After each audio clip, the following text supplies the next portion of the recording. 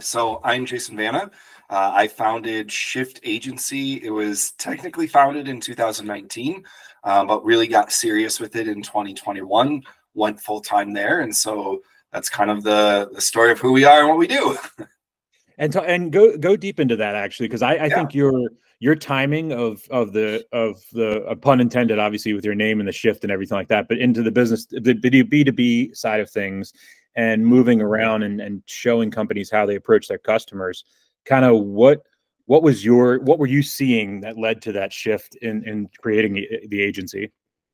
So it's actually a funny story. I started the agency on accident, is what I like to tell people, because what happened in 2019 was I was just looking for a new job. I was in a very rural area in Illinois, was trying to move back up to the Chicagoland area. And so I had jumped onto LinkedIn to update my digital resume, because up until that point, that's all LinkedIn was a digital resume. And what happened was I landed on the feed and noticed that people were actually starting to create content on the platform. And I've been a content creator for decades. And I was like, well, heck, the best way to stand out and get a new job is if I like show people I know marketing and branding. And so I started creating content around that with the intention or the goal of landing a new job. And what was happening was I was getting all of these founders in my DM saying, hey, I don't have the money to hire a marketer. I don't have a marketing team. Can I hire your agency to like help me with something? And I'm sitting there like, yeah, the agency that doesn't exist. We definitely could do something. And like, I had always done some marketing and branding stuff on the side of a full-time job. Like ever since I had a full-time job, I was doing little bits on the side, because where I lived, there really wasn't a marketing agency around. Like the closest one was an hour away. The better ones were 3 hours away. And so a lot of companies, especially these mom and pop stores, needed design work done. They needed some messaging help. They needed like just branding help. And so I would do stuff kind of on the side. And what happened was my accountant looked at me.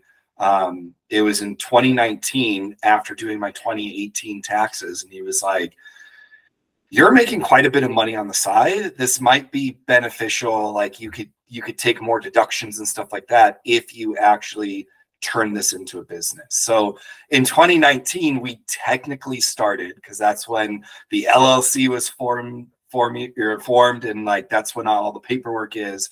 But it was really more for I'm just doing it for tax benefits for some of the side work I did.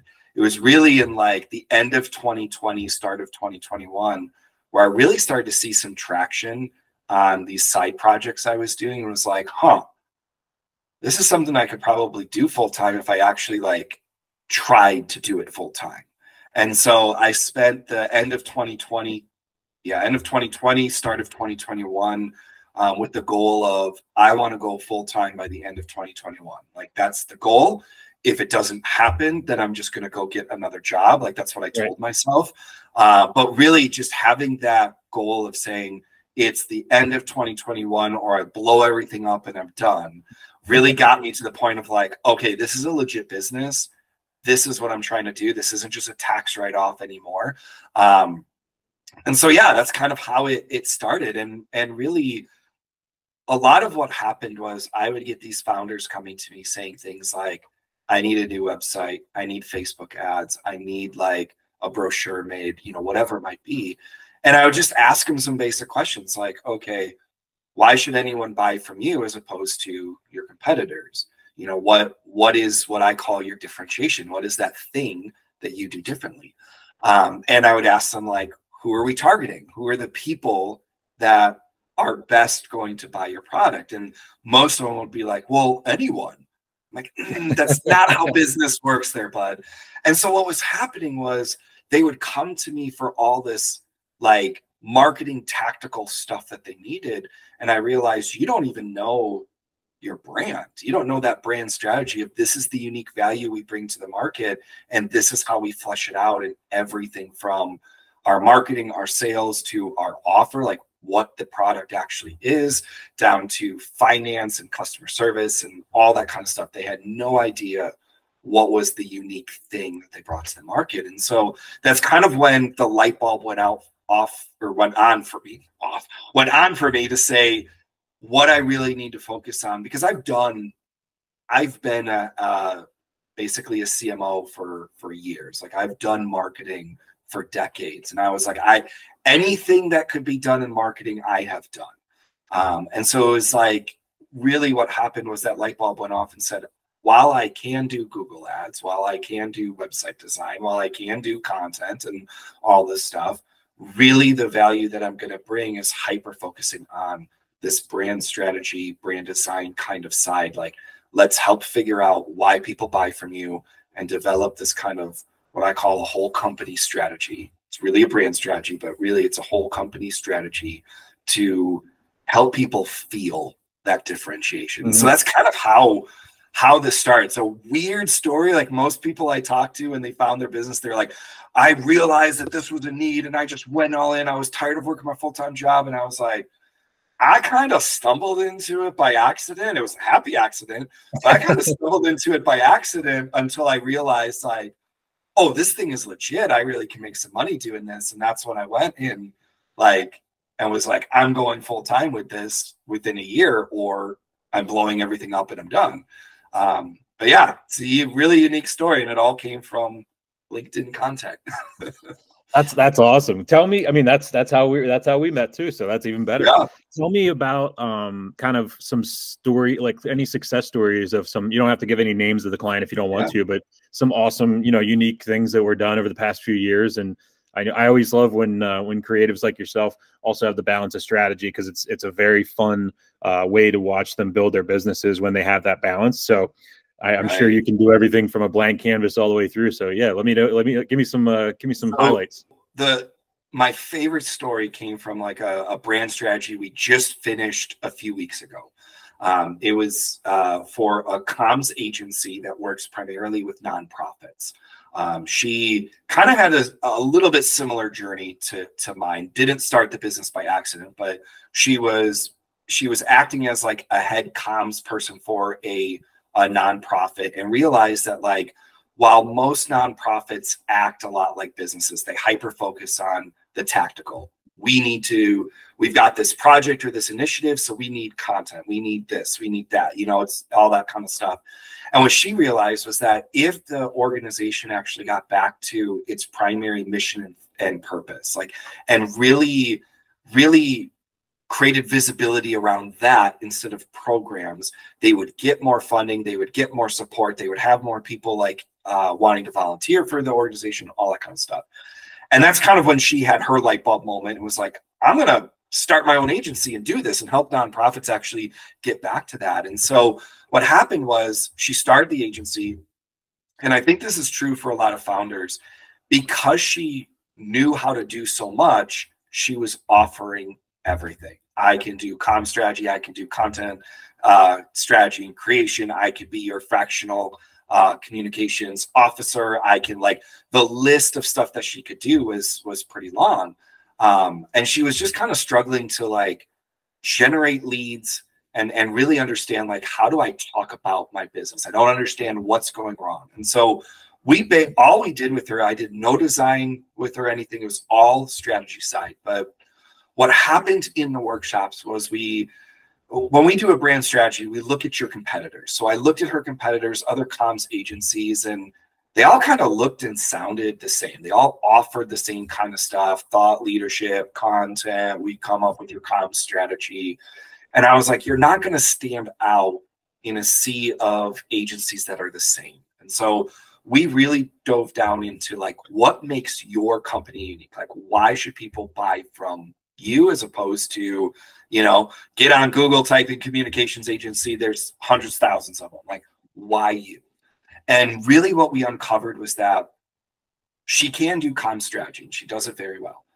But the real benefit that she brings is she's got a network of connections that she can connect your nonprofit to people and organizations that can really boost the visibility. So I asked her, like, okay, what do you mean by that? Who's someone that you could connect my nonprofit to? And she's like, well, two of my clients are in kind of the political sphere, like they're political nonprofits. So I'm connecting them to Kamala Harris. And I was like, there is nowhere on your website, nowhere in your content where you're telling me that you can connect me as like, if I'm a nonprofit, the executive director of a nonprofit, that you can connect me to the vice president of the United States of America. Like, I was like, this is your differentiation. This is what we need to wrap your entire business around. And so we took all of our offering and said, you're scratching all of this. What you're going to do is she had like a journalistic deep dive into the organization, understanding why it existed, what the problems were with communication, all that. So it's like, you're going to do your journalistic discovery. You're going to do a communications roadmap. Doesn't have to be a full strategy, because that's not even what you're selling. That's that's kind of the hook. People are going to come to you for the strategy. So you're going to give them a roadmap. It's going to have the basics of a strategy, but really what you're selling are the connections. That is going to be the primary focus of everything. So when I say like your differentiation, to like own your differentiation or to embed it throughout your company, one of the examples was like, we obviously wrote messaging for her that highlighted this fact that, you know, we're going to connect you. And I was like, talk is great, but if we can display this somehow to really drive this point home, that's what's going to get people to want to work with you. So one of the things I said was, on your homepage, you're going to have a section for connections. And it's going to say something along the lines of like, you know, these are just some of the organizations and individuals we've connected our clients to. And then I want to see the logos of the individuals and the organizations, like the big ones that people know. I want to see those listed out there. And I told her, create a database of these connections so that you can easily say, I have 500 connections in my database, and put that in there. I can connect you to over 500 organizations and individuals that are going to boost the visibility of your mission and purpose. And I was like, think about this for a minute. If I'm a nonprofit and I'm like, I don't know how to talk about my nonprofit, I need a comm strategy, and I land on your website and I scroll down and there's this section where I see you can connect me to the VP of the US. Like, why would I work with any other comms agency? For a nonprofit, the goal is the more people know about us, the more money we're going to make. So imagine scrolling through, even if you don't want to be connected to Kamala Harris. Like, you know, if you're not a political nonprofit, or if you have ideological differences than she does, you know, take that off the plate here. But if you see like, you can connect me to the VP of the United States of America, I'm not going to even look at any other comms agency, because none of them can say that. And so that's what I mean. Like, we uncovered that unique thing that she was already doing. She just didn't see it as the thing to wrap her whole business around. She was like trying to be everything to everyone. And I was like, screw that. This is what you sell. This is what you're going to focus on. She's creating some lead magnets around it. She's going to have content around it. I'm like, this is what it looks like to have everything revolve around this connection. And then I said, like, you're not ready for this yet. Build your business first. But 5 years down the road, I could see you having some kind of platform that you charge for, that people sign up for. They can get in there. They can see some of these connections. They can get connected to them, that kind of stuff. I'm like, that's like down the road stuff, where now you're making recurring revenue just from the connections. Because I even asked her, like, of everything that you do and say that you can do, what do you actually want to do? Because while you can do it all, like for me, I can do Google ads, I can do Facebook ads. Drives me nuts. I hate doing it. I loathe them. And so I'm like, can I do it? Yes. Do I want to? Not at all. I don't want to learn it. I don't want to become an expert in it. That doesn't give me passion. That doesn't drive me. And I asked the same thing of her, and she was like, honestly, the thing I love is the connection side. And I was like, so what we're going to do is create a strategy for you that at some point you're even able to get rid of the comms strategy part, and you are just a serial connector. And that's what you sell. And you're not even doing comm strategy anymore. You're just the connector for nonprofits. It's going to take a while to get there. You're going to have to do some strategy. You're going to have to get like, there's a path to that. And I was like, but what this path lays out is you're selling the connections, and eventually that's all you have to sell. It was like, when I get excited, I mean, I'm kind of doing it already. When I get excited, like my hands go like this, and I'm like, oh my gosh, I got a great idea. I cannot tell you how many times working with her, I was like, oh my gosh, great idea. Like, because it was just it was something she was already doing, but wasn't highlighting. And I'm like, if we flip this whole thing upside down and say, you are the serial connector, and this is what we're going to sell, everything else now, I can push out like a strategy in an hour for that, right? Because we got your one thing, and now we know, like, if we want people to think of you this way, this is everything we need to do. And so that was one of my favorite. Now, we just finished the strategy a few weeks ago, so she's still working on implementing it, like doing it on our website and all that kind of stuff. Another one that we worked with, easily my favorite up until the comms agency, was we worked with a company that does basically they come into construction companies and manufacturing companies and build out the processes so the founder isn't involved in the day-to-day anymore. Nice. It's primarily like family-owned companies, you know, smaller construction and manufacturing companies, and really just trying to get the owner to not have to work 12-hour days anymore. And so with them, well, I was like, what we found as their differentiation was that they don't come in. Most consultants, if they're going to work with your company, they come in and the CEO is like the primary focus, or the founder or the owner, you know, whatever label they have, is the primary focus. They're the main contact. They're the one that spends all their time working with the consultant. They flipped it and said, we're not going to take 20 hours of your week or of your day 20 hours of your time every week, because you don't have it. So what we're going to do is we're going to work directly with your employees, figure out what works for them, what the job description should be, like what the processes should be, whatever. And then once a week, we'll do an update with you, get your feedback and insight, and start building this out. So it's minimal amount of time on your end because you're already swamped, but we're getting you what you need.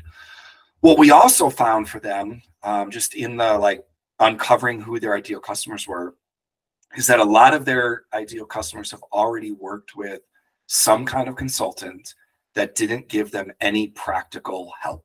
It was all like, and I think like you chuckle because we've all been there. We've all worked with the consultant. I've been doing this for 20 years, and I keep telling people I don't pay for other idiots' sins. Yes. And like, so a lot of them were very hesitant to sign, and their offer was like a $33,000 offer, which for a small manufacturing company or construction company is a big chunk of money. Mm-hmm. When you're not actually getting something physical, you're not getting a piece of equipment, you're not getting like a new truck or whatnot, you know, it's theory, it's strategy. There's no tangible like, ROI for that. Yeah, they're kind of like, so I told them, like, one of the things you need to do is, instead of doing a discovery call, and let me back up and say this, their sales cycle was a 6-month sales cycle. When someone booked a discovery call to the time that they either signed a contract or said, we're not going to do this, was 6 months. And that was one of the main problems they hired us to solve. And so in this, I was like, well, instead of doing a discovery call, because that's just going to feel like you're pitching strategy, what if you did a free strategy session, and out of this you identify 2 to 3 like main problems within the company, and you gave them 2 or 3 pieces of practical tactical advice. If you do this thing, you will see this kind of result. And then at the end of the call, you give them just a small document. This doesn't have to be like a massive report, because it's a discovery call. You're doing this for free. You know, I'm not expecting you to solve all their problems, but give them 1 or 2 like pieces of practical, tangible advice that they can try implementing to see if it actually makes a difference. Because that's really what's happening, is they need to see that the advice you give actually produces something. Their sales cycle, they implemented that, and they implemented the messaging that we had given them. They made some tweaks to their website, implemented the messaging. Those are the only two pieces of the strategy that they implemented. In less than 2 months, they landed 3 clients on the $33,000 contracts. So they made just under $100,000 within 2 months of finishing a strategy with us. They don't even have, even to today, this was like June of last year that we worked with them. They still don't have the whole thing implemented yet. Everything we told them, even if they only implemented that progress, they're going to quadruple and 5x, 10x their money.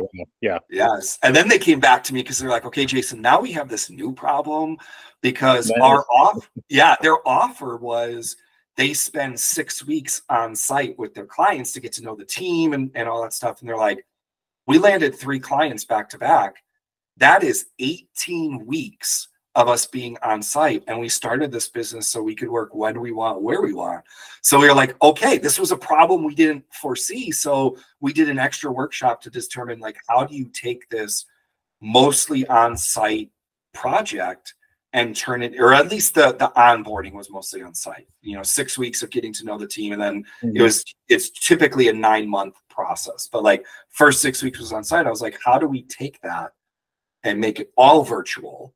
So you don't have to be on site, or we can minimize the on site so you can take on more clients and work when and where you want. And so what we did is dwindled it down to a week on site so that they get to meet all the team members, talk through the process, get whatever they like to do, like one-on-one interviews and stuff like that. Yeah. I was like, you can do that through Zoom and schedule them all while you're there, but you don't need to do the interviews one-on-one in person. And they're like, yeah, that makes sense. And I'm like, sometimes as a business owner, you just don't see the little things that can actually help you scale. And so we did that. And now they're like, we love our life. We love our business. It's growing. So it's just, those two for me, they weren't our biggest clients. They weren't like, we didn't do a lot of design or websites or any of that kind of stuff for them.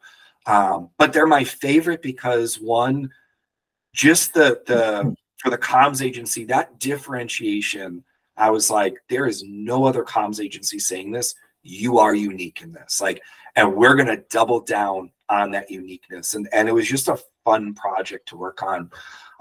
And the other one was more, I love the result that they got from it. Like, I don't know.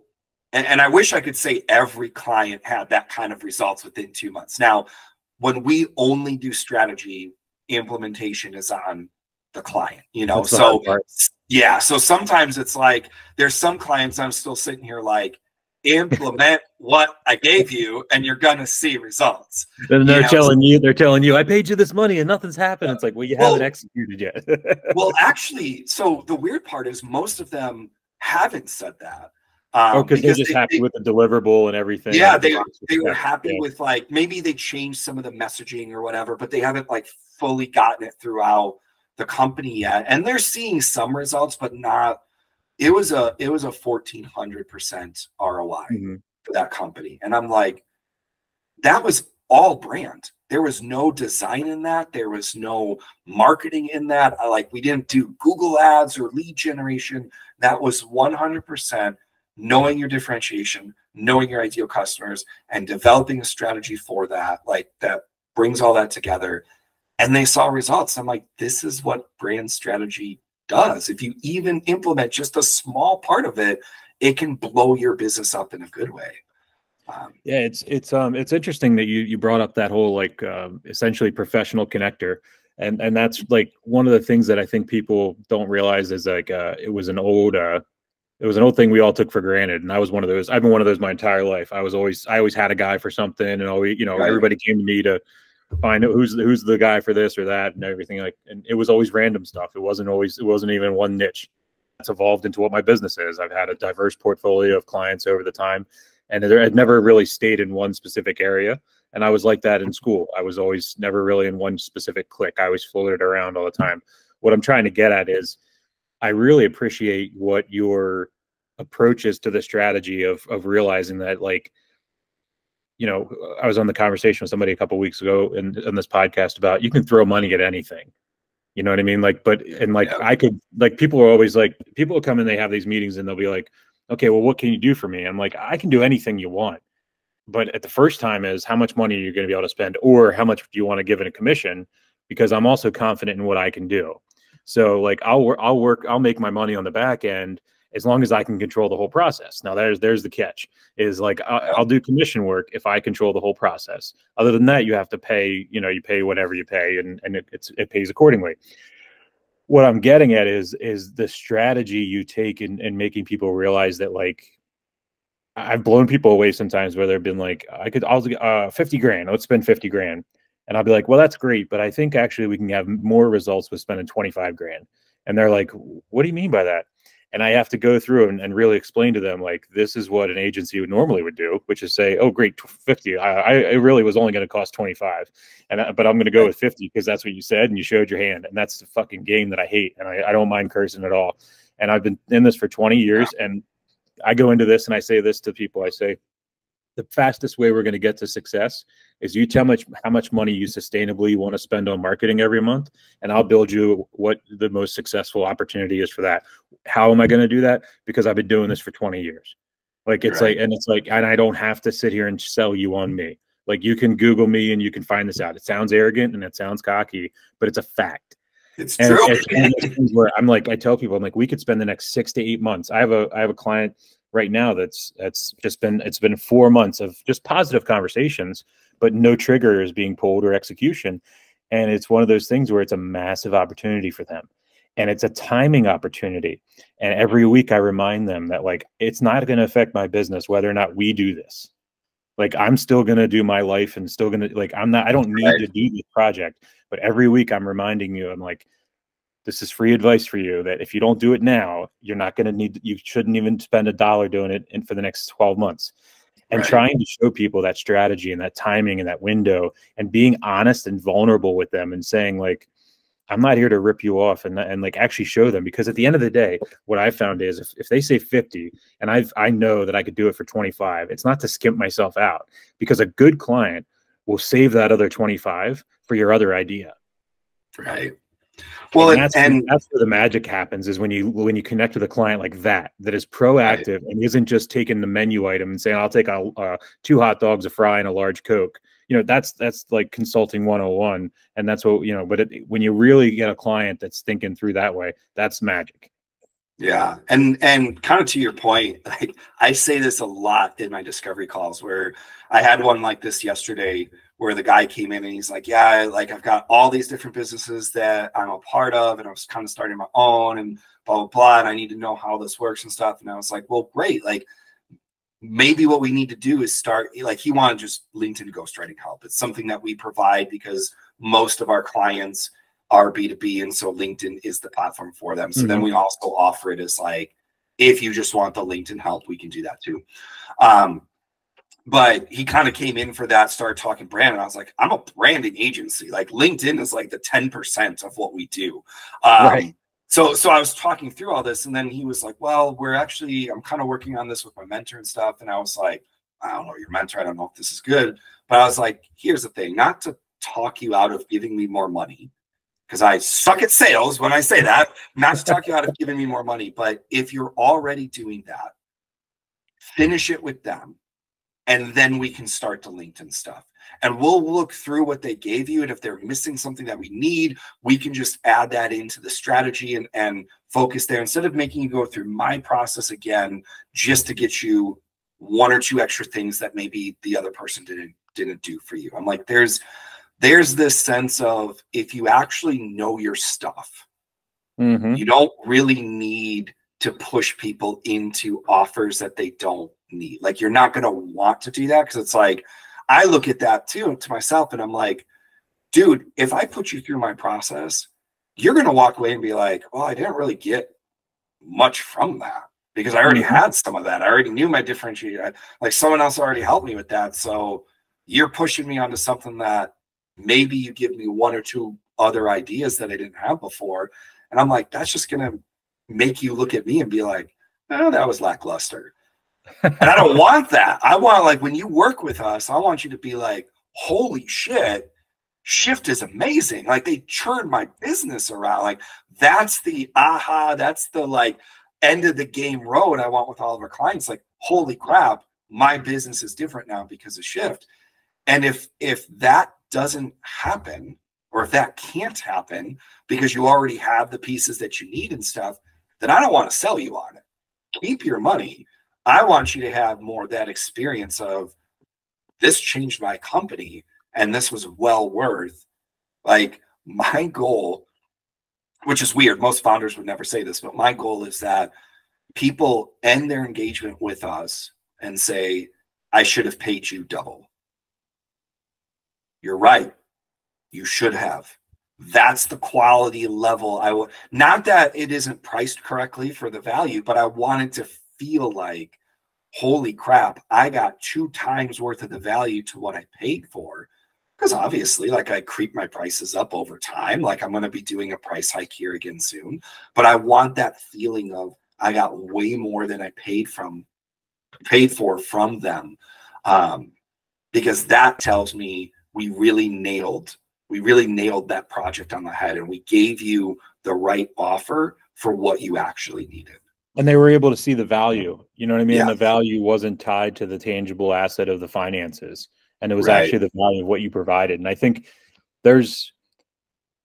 it's uncomfortable, you know what I mean, when you're doing this with new clients and stuff like that, because everybody's still very archaically in the way the process is and the submissions and stuff like that. And people don't understand. Like, I tell people when I do the whole, like, give me the budget, it's because of exactly what you're saying. Is if you tell me that you can only spend $1,500 a month and you only want cold calling, but my whole system is a system, and if you only want one spoke of the wheel of the system, and then at the end of the 3 months you're like, well, that didn't really work, that was a waste of money, or you did exactly what you said you were going to do, not more than that. And that's like, I go back to it every time, and I tell people, it's like, I am done selling the a la carte menu. It's no longer, the world doesn't exist that way, because if all I'm doing is hammering the phone for your brand, then that's not going to work. If all I'm doing is driving around all over God's green earth and pulling doors for you, that's not going to work. You know, if all I'm doing is email, that's not going to work. Blah, blah, blah, blah, blah. It has to be an omni-focused approach and an omni-channel approach to every single thing you're doing, because there's no other way to get through to a consumer and to really make any sort of an impact, whether it's B2B or B2C, it doesn't matter, because everybody's inundated in their emails and stuff like that. And for me, you know, it started to turn into also, like, this podcast is talking about being the differentiator, because, you know, my emails started to sound like, you know, my intro emails to people started sounding like everybody else's, you know, and now where it is with AI as well, it's like everybody's really looking like everybody else. And it's the black and white is the black and white. And, you know, it's to live in the gray is to be unique these days. And that's where I think there's a lot of magic for the future of what that is. And I appreciate your philosophy and your approach to helping people with their strategy. It's really understanding that there's a spirit that's outside of the brand and the color and the hue and the design. And that spirit is actually more important than all the other stuff. Because like, somebody could hand you $1 million and you could create $1 million, $1 million ad and $1 million logo, but it doesn't mean shit if there's nothing behind it. Right. And the people just want to, and everybody that sits there wears the t-shirt and has the polo shirt on, but hates their life. You know, whose money was well spent there, you know? And it's why I call, like, a brand, like, most people don't understand what brand is, first of all. Brand strategy, for most people, they don't, like, they know brand as logos, fonts, colors, maybe some messaging. Brand strategy, for a lot of people that I talk to, is brand new. And so the way I like to describe it is, kind of to your point of this omni-channel style, is it really is a whole company strategy. Like, I think it was Marty Neumeier who said, like, the brand strategy really is the customer facing side of your business strategy. And so when I talk to other marketers, or I talk to CEOs, or, like, especially in the enterprise level, most of them, like, I did a post 2-3 years ago now where I basically said branding is not a marketing tactic. And I did this like org chart where it's the CEO, you've got the line down, and the CBO, the chief branding officer, kind of sits off to the side. And then you've got the CMO and the COO and everyone else. And I had so many marketers be like, that's just a load of crock. The CBO isn't a real position. And I was like, I'm Sassy Jason on LinkedIn. So I like did a search for chief branding officer. There was like 100,000 on LinkedIn. And so I took that link, added it as the comment. And I was like, yep, made up. 100,000 people have a made up job. Yeah, you're totally correct. But I think what happens is a lot of people see brand as a function of marketing. It is the color, it is the feel, it's the personality. And that's true, that all of that stuff are components of a brand. But a brand strategy really is, what is that unique value that you're bringing to the market? And how do you orient your entire business around that? So whether I get an email from your sales team, or I call in and talk to someone, or I do a demo, or I see your ad, I'm on your website, you know, I'm consuming your content on your blog post or your social media. When I onboard, when I go through your process or your product, or I'm using your platform, whatever that might be, to when I offboard, and what does that look like? All of those things create a perception of your business. Like, I like to use this example. It's a crazy example, but I like it because it shows just how much everything impacts your brand. Is if you have a physical location, if it's a store or an office that people are coming to, and your garbage cans are overflowing, that might not be something someone looks at and is like, oh, I'm not going to work with them because their garbage can is overflowing. But it sends a subconscious message that you don't have your shit together. You can't even manage getting garbage cans emptied out. So why would I give you $100,000? Why would I give you $20,000? You can't manage a garbage can. How can you manage what I do? And I think like most people don't see that as brand, but that is very much brand strategy, because anything that could create a perception about you, your business, or your product, offer, service, whatever it might be, that is part of brand. Like, I love using, I shared this example, it's a very personal example, in a few podcasts that I've been on recently. So last year I ended up moving back into my mom's house. She had some very serious health issues, couldn't live alone anymore. So I had a 2-story house. She has a 1-story. It's just easier for her. So moved in here. This house has been in the family since 1960. It has been insured by State Farm since 1960. Now, State Farm will say, look at any ad, look at anything they put out, like a good neighbor, State Farm is there. Unless in the last 6 years, you've had 3 claims on your house of wind damage or hail damage to the roof, you had a hot water heater explode and flood your basement, and you had wind damage that tore off some of the siding and you needed new siding. Then State Farm looks at you and says, screw you, we're not going to cover you anymore.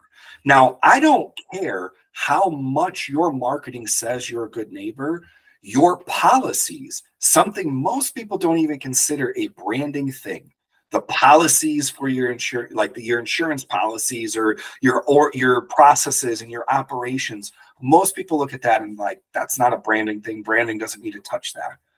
But when your marketing team says, like a good neighbor, State Farm is there, and then your policy says 3 strikes, you're out, I don't care what you say in your ads, you're not a good neighbor. The State Farm brand to me is 100% destroyed. You are not a good neighbor. You are dicks is who you are. Mm-hmm. Now, I like to kind of end the story this way.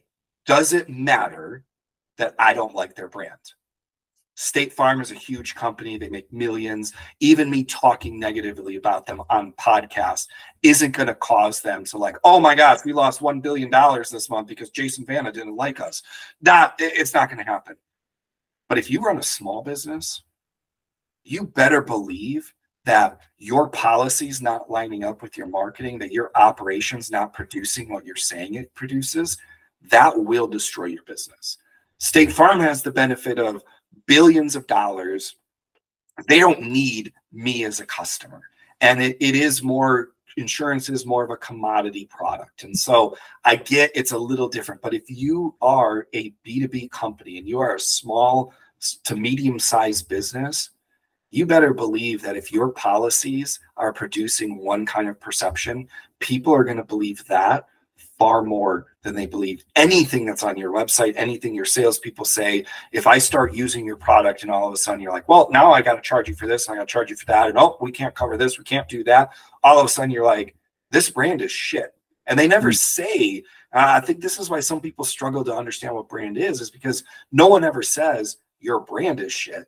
They say you are shit or your product is shit. Like, but really what they're saying is this brand, this perception I have of you in my brain because of all the interactions I had with your company says, I don't trust you. I don't like you. You're not worth the money that you're charging. And I don't want to work with you. That's a very negative perception to have when your operations and your processes and policies don't match up to what your marketing is saying. It's why I will die on the hill saying that brand is not a marketing thing, and it should not be owned by the marketing team. Your brand should be owned by the CEO or the CBO if you're big enough to and smart enough, I guess, to hire a CBO. It should be owned there because I don't know any company where the marketer is able to go into operations and say, hey, we kind of need to change that. I've been in companies like that, and they've looked at me as the marketer and been like, stay in your lane, dude. This isn't you. And I'm like, actually, I'm a brander, so this all is me. The interior design, the manufacturing, the delivery, like all of it should fall under me to make sure that it's all giving this right perception. But that's really what a brand strategy is. And it's why, so I'm friends with a lot of other brand strategists. I love brand strategy. It's what I'm passionate about. But I look at some other branding agencies and they do your typical, we'll do a strategy, we'll do logo, fonts, design, website, we'll give you the design, and that's it. And so a lot of times, yeah, a lot of times when I get people coming to me like, well, why should we work with Shift? My big thing is like, you're not getting let me phrase it this way. You will get a nice looking brand design from us if we do your brand design. But really what we're going to do is give you a whole company strategy to align every single department so that you generate revenue faster. And yeah, I can add a logo onto that too. So most agencies will be like, yes, we do all this so we can give you this awesome logo and this awesome website. And I'm like, screw that stuff. Because even if you don't hire me to do that, I can point you to other designers that can do that for you. Like, no big deal. You can do the website internally. I don't care. What I care about is we have your team aligned around this is the core message. This is the core value. This is the perception you want people to have. And what needs to happen in sales, marketing, operations, product development, service, even HR. Like, I have sat down as a brand strategist and been like, this is what you need to change in your HR policies because you're hiring the wrong people. And the wrong people impact your brand. It impacts the perception of your company. And so it really is everything. It really is. And it's actually, I want people to understand too, that it's not as complicated as you can make it. Like, you can make it very complicated. And I can think of other times at different scales. Like I remember doing a brand strategy, or not a strategy in the extent you were doing. We were doing a basic rebrand of a company. And at the very last minute, everybody was gung-ho about everything. And I was just like, I said to them, I said, you know what, before we close out and go to production on this, like, let's bring the department heads from accounting over. Let's bring the department head from operations over. Let's bring a driver over. Let's bring all these people, and let's put them in a room separately, and then once together and do like a quick focus group. Like, again, nothing complicated. Everybody comes up for freaking 5 minutes. You know what I mean? You can get as much information. Like, you don't need to complicate it and formalize the whole thing. So I started doing that with that. Then I worked with them as a brand manager, as filtering the products that were coming into their portfolio. It was a distribution wholesaler. And so once we came through that, we ended up changing the whole logo. based on all the feedback we were getting from those people. So then from that point, I then used that same crew and did the same process for every single incoming product, because at that point I was choosing by myself, because nobody else cared what was coming in and they were just happy with my decisions. And it's one of those, if it ain't broke, don't fix it. But I had to step outside myself and realize you're one person. Like, you're not, like, who the hell are you? Who the hell do you think you are if you're going to use your taste and your impression as the defining factor for this business? So anyway, long story short is it started to be like a tasting panel and a committee that didn't have a vote. So they didn't have a vote. Like, they didn't have a vote where they couldn't control my end decisions or any of our end decisions, but they could influence it with their contextual opinions. Mm-hmm. So it wasn't, they didn't have any power, and they knew they didn't have any power at the end, but they knew that their opinion had power. So that allowed them to just focus on their opinion. And I intentionally did that psychologically, because I wanted to extract the power control out of the whole thing, because being that everybody was a department head, there was a lot of my opinion's better than yours, and all that corporate stuff that comes out. I guess what I'm trying to say is, I was able to take what I felt like was what a company would charge, what I could have charged, let's say, what I could have charged, like $100,000 instead. And really, but instead I did it in like 30 minutes. Each time something came up, it was impromptu, it was casual, and everybody was relaxed and gave their real, honest, raw, authentic opinion. And they knew they didn't have to fill out a report. They knew there was no paperwork. There was no follow-up emails. It was like, come in here, expunge your opinion about this specific thing inside this room, and then forget about it when you leave. And that brought like, such a realness to the experience, and it brought a real understanding. And I appreciate where you go with is sometimes generally like HR can be like this stale thing that everybody's afraid of, but it's the nose and then the tail of the dog. You know what I mean? And they need to meet every once in a while. Well, it's why even when we do brand strategies, now we do some for smaller companies, like it might be a solopreneur, just like a 3-4 person team. But for the larger companies that we work with, we do require department heads from every department to be in the workshops. And the reason I like when a client or a prospect asks me like, well, do you really need HR in there? Do you really need accounting in there? Like I always turn to them and it's like, well, your HR team and your accounting team have insights that you're not pulling from. That's exactly why like, their brains work differently. Exactly. Like we worked with a client, this was 2-3 years ago now.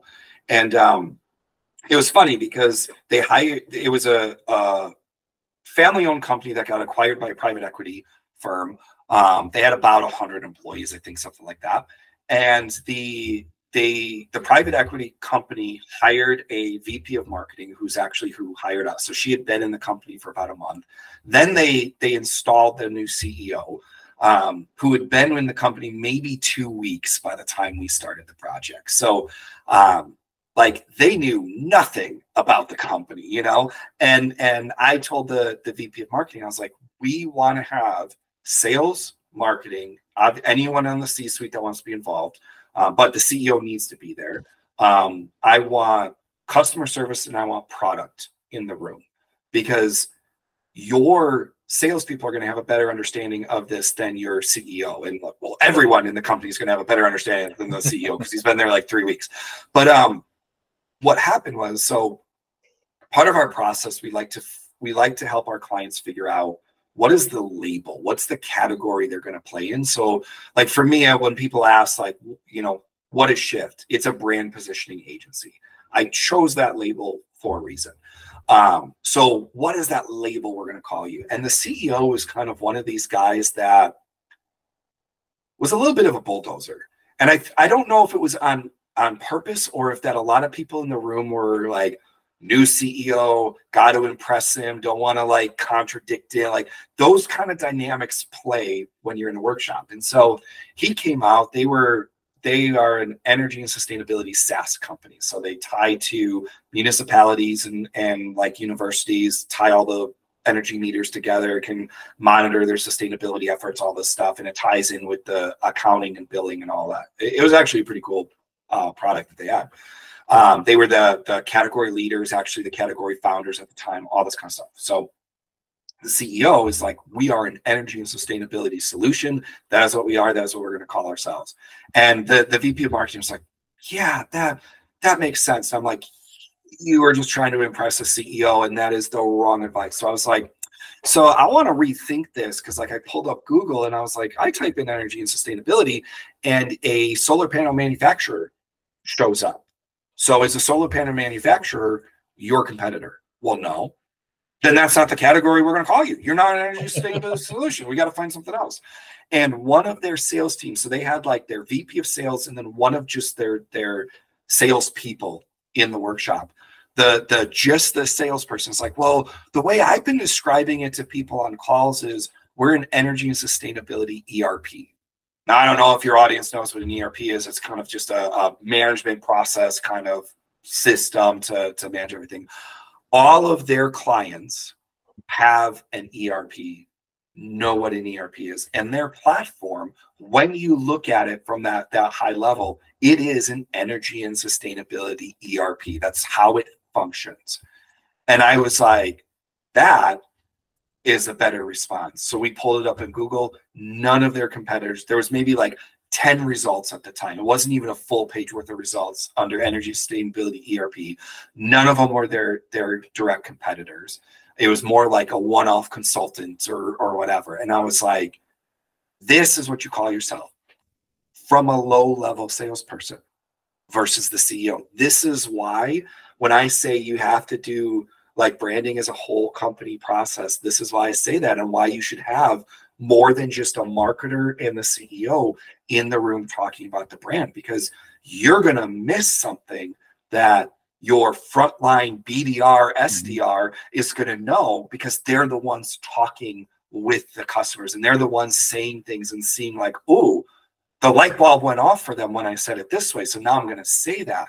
And how much more powerful is it when I see on your website, you're an energy and sustainability ERP, your salespeople are saying it, all of your content, all of your materials say it. That's a much more powerful move than, yeah, one of our salespeople uses this label because he sees it actually works. Right. This is why it's a whole company process and why you need more people. Like there's been some companies, smaller, you know, maybe 10, 12 people, that I said, bring everyone in on the workshops, because in a company like that, you don't have just the marketer. You have the marketer who's also this, who's also that. And you've got the salesperson who also does this. And everyone wears multiple hats. So get them all in the room. They all have different perspectives on the product. They all use it differently.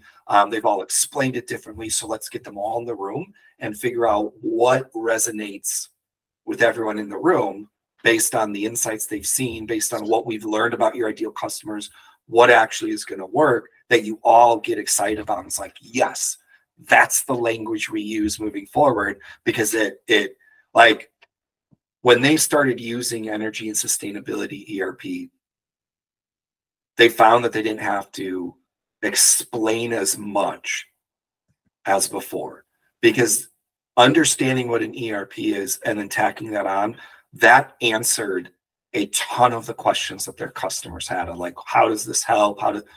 I know what an ERP is. I know what it does. If you're saying you're this, 100, I have a better understanding of what your product is and how your product can serve us just with a label, not even a message, a label.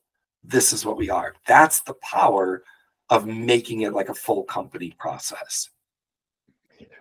Jason, I appreciate you taking the time today. I am being open to the experience. This has been an awesome conversation. Well, thank you. I loved it. It's just, thank you so much for your time. And how does anybody reach out to you and connect with you online, on LinkedIn, give them your handles, the business, all that stuff? Yep. Yeah. So best place to connect with me is LinkedIn. It's just Jason Vana, V as in Victor, A-N-A, is my handle. I put out content Monday through Friday. It's all about brand and content and how do you really uncover the differentiation for your business. I also send an email out every Monday. It is a branding email. So if you like my LinkedIn content, my email is my LinkedIn content on steroids. More examples, more how-tos, more resources are in the email. You can subscribe to that on the website. Our website is SHFT.agency. Now, we were trying to be cool, so there is no I. It's SHFT.agency.